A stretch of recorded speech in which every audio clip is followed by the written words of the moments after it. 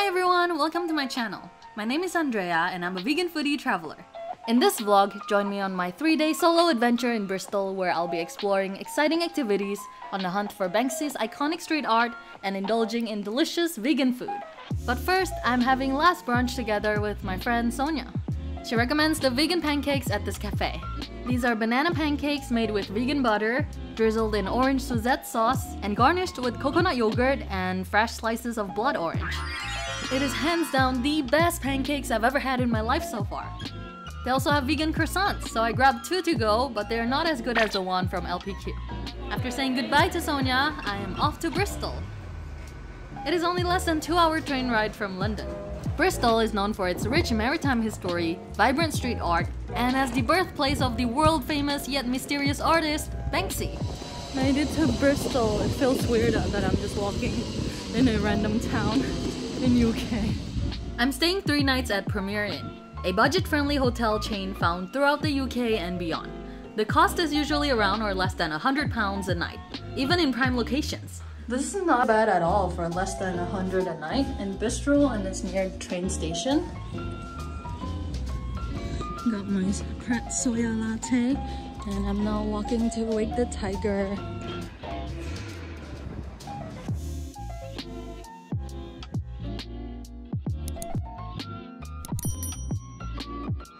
That is kind of cute and creepy. Wake the Tiger is an immersive art walkthrough experience featuring a series of trippy, interactive installations created by artists, engineers, and visionaries. Then we have ocean, bringing depth to your shallow existence. Nature, bringing the outside in, and then my personal favourite, Inferno. The experience kicks off with an eccentric property sale presentation, leading us into an alternate world where our mission is to discover our element guild. This feels like an apocalyptic Diagon Alley. I love it so much. You are encouraged to interact with the props and actors to fully immerse yourself, offering a chance to unleash your inner child and stay curious throughout the experience. It is essentially Bristol's version of Meow Wolf in the US, but on a smaller scale. Let's pick up the phone. I absolutely adore any experiences that offer a mind-bending, surreal journey similar to tripping, without the use of any drugs. This is so pretty. These types of immersive experiences seem tailor-made to stoners and psychonauts. The concept is definitely more for adults than for kids. I don't know if kids would enjoy this, they might find it scary. The walkthrough mimics a dreamlike state, where each room acts as a portal to a different realm, abruptly shifting you from a science lab to a magical forest in an instant. So please feel free.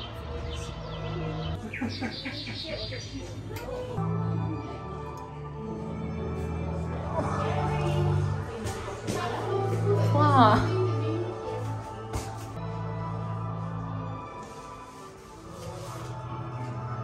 Wow. Bro.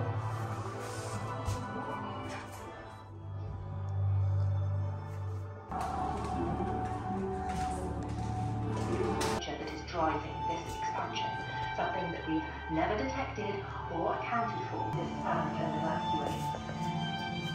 Since my studies began, this has been Wow.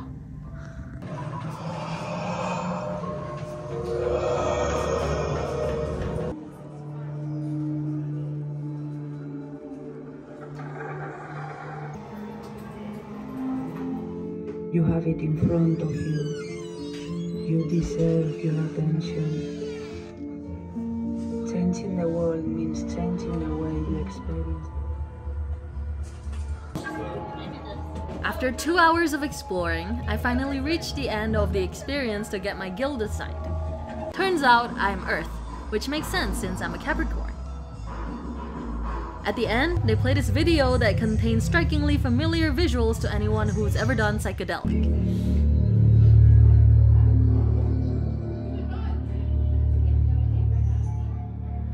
Overall, I highly recommend this experience to all the creatives and druggies out there.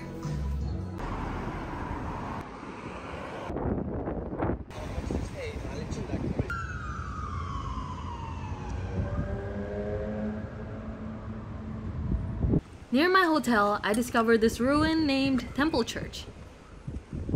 Oh. It used to be a church with a rich history dating back to the 12th century.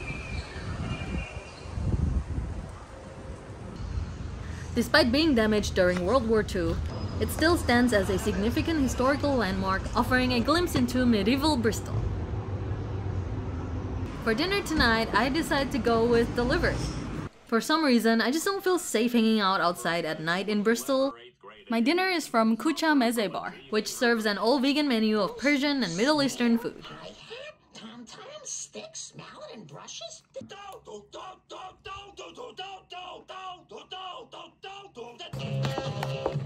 Oh gosh.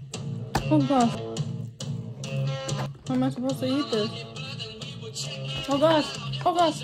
Despite the great reviews, I find the food average. It is time to do my laundry the next morning. If you haven't seen my previous London vlogs yet, I lost the only card I use for traveling while in London, and I don't have any cash on me. So I'm 100% relying on Apple Pay for everything. Finding a laundromat that accepts contactless payment wasn't easy. Thanks to Google Maps, I managed to find one. But even though their machines accept contactless payment, the laundry detergent still requires cash. So I have no choice but to wash my clothes without detergent this time. Oh well, it is better than not washing my clothes at all. So while my clothes are being washed, I use this time to head over to Cabot Tower. Set in the heart of Bristol's Brandon Hill Park, Cabot Tower is a historic tower offering panoramic views of the city. Built in the late 19th century to commemorate John Cabot's voyage from Bristol to North America, it stands as a symbol of the city's maritime heritage. Visitors can climb to the top for a breathtaking perspective of Bristol's urban landscape. Running out of breath. But the view is stunning.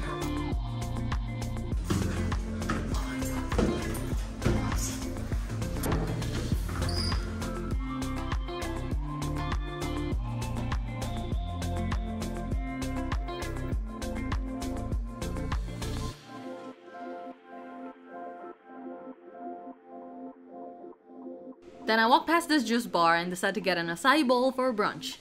It tastes alright, not the best. After moving my washed clothes to the dryer, I walk towards Clifton Suspension Bridge. This is one of Bristol's most recognizable structures. There's an observatory nearby with entrance fee. I didn't go because I assumed the views from the bridge itself would be enough. After dropping my laundry back at the hotel, I head towards Bristol Cathedral for a guided walking tour. The walking tour lasts for 2 hours, covering 2 miles within central Bristol. It costs £11 per person. It's a great way to delve into the world of street art, history, and architecture. Though I expected to see more of Banksy's art, we only get to see one piece. But it's a significant one. The Well-Hung Lover. Created in 2006 on the site of a former sexual health clinic, it adds a layer of satire and is notable for being the first legal piece of street art in the UK. And thanks to the influence of Banksy, stencil art have become a defining feature of the city. A spooky attraction is the Hatchet Inn. An old pub linked to Pirate Blackbeard is rumored to have doors coated in human skin. Normally, you'd only hear this kind of reverberation if you're inside a specially constructed dome. Here, completely by accident, 2 buildings either side of us, 302 years old. Walls are parallel, not flat, both slightly concave, and you make the noise into spirals around in the air. Another interesting fact I learned is that the controversial statue of slave trader Edward Colston was toppled by anti-racism protesters after standing for over 120 years.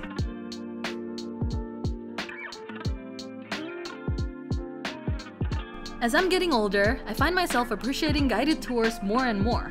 They're awesome for discovering fun facts and hidden gems I might never find on my own. This Edward Everard building is protected for its historic value and notable Art Nouveau facade. This walking tour has given me a richer insight into Bristol. Beyond its lively street art, every artwork, building, and statue in the city tells a story, shaping Bristol's unique character and identity.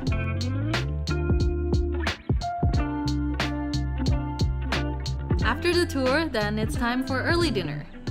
I head to this family-owned, fully plant-based pasta restaurant.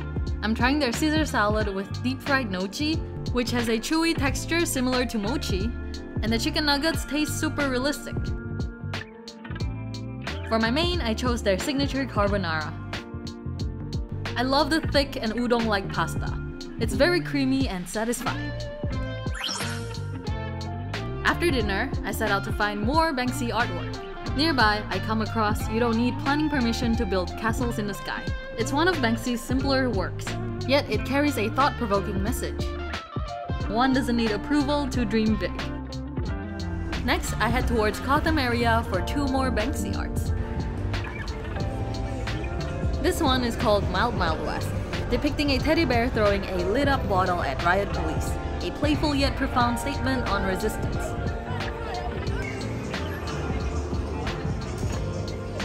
This area is so scary. I'm scared of drunk young people. Another one nearby is called Rose on a Mousetrap, showing a delicate rose in a trap.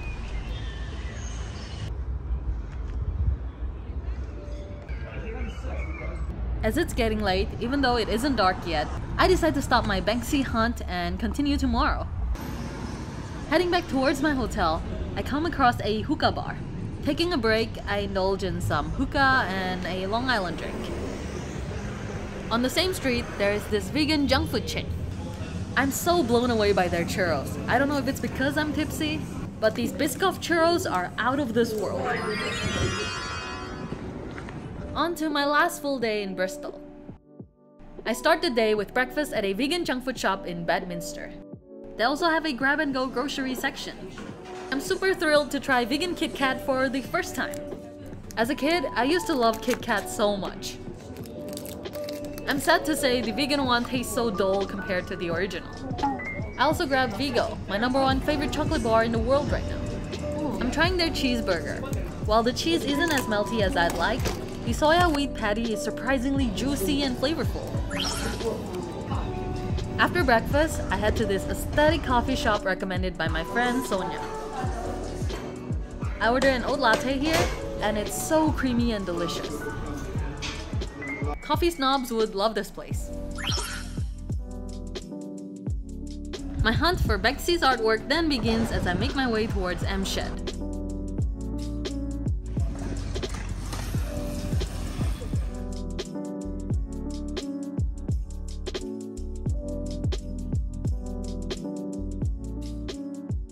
M Shed is a cultural museum located on Bristol's harbour side, showcasing the city's history and its people. I'm here specifically to see Banksy's Grim Reaper. It was originally located on the side of a floating nightclub, perhaps hinting the idea that club goers are metaphorically rowing their way towards death. Did you know there's a book made of human skin here at M Shed? The John Horwood book, bound in the skin of Horwood himself, who was executed for murder in the 19th century. This book details his crime and trial. It is actually so disturbing to look at in person.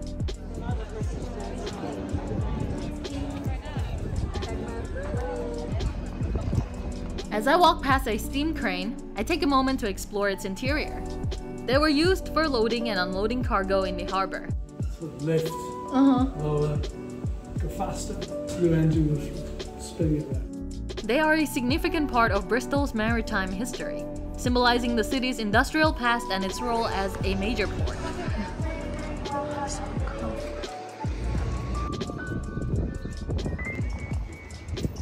Then I slowly make my way to see Banksy's Girl with a Pierced Eardrum.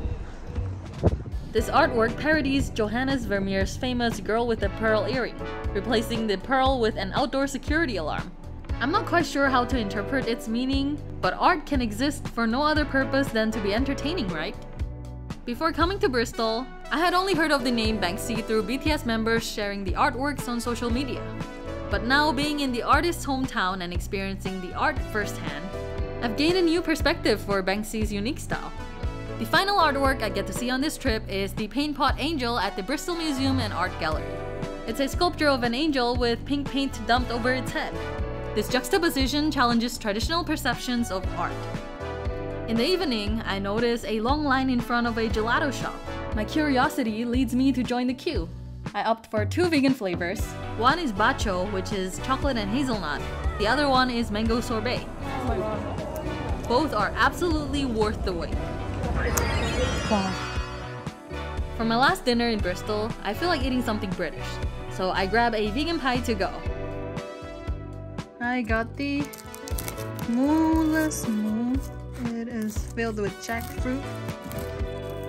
Ooh, look at that. Wow. It's good. 4 out of 5. So that wraps up my 3-day trip to Bristol. Here is a breakdown of my total spending, covering the hotel, transportation, activities, and food. I am off to Bath now. Stay tuned. Thank you so much for watching. I hope you enjoyed this vlog. Please support me by giving this video a thumbs up, leave a comment, and subscribe if you haven't. Also turn on notification alerts so no one upload a new video. See you!